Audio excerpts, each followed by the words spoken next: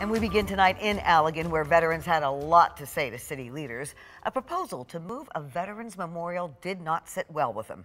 13 on your side's Nate Belt explains why. It's dear to us. One look inside the Allegan City Council chamber, and you'll know that's true.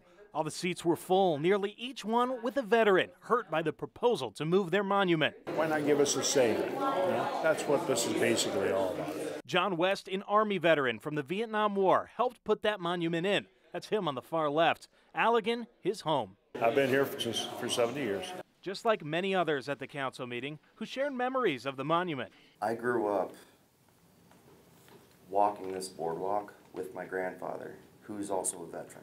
City council members have previously stated that they felt it may look disrespectful to keep the monument on this side of the park so close to the city's splash pad. Now, veterans at Monday's meeting say they have no problem with it.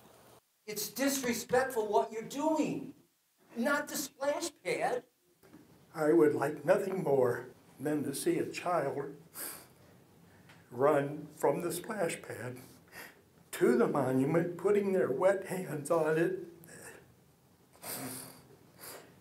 asking, "Mommy, what's this?" Originally, the proposal was to move the monument to Oakwood Cemetery in order to put a new dumpster along the riverfront. Before the public comment section began, Mayor Delora Andrews addressed the subject, saying the council had been moved by previous testimony. We started to rethink that. We rethought the entire thing. That showed that there was a little more respect there.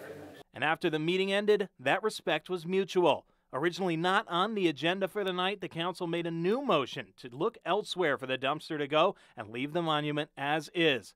It passed. For West and all his fellow vets, it's hard work paying off. I'm so proud of all my brothers here. You know, there's some very, very wonderful people here in this room right now. In Allegan, Nate Belt, 13 on your side.